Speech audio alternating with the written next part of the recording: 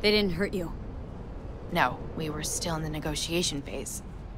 They made a pretty solid case, so it was only a matter of time.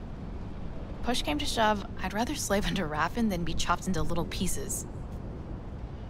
We best get a move on. I'm not going anywhere without my ride. It's sitting in the garage. That wasn't in the spec. At least tell me it's fast, this ride of yours.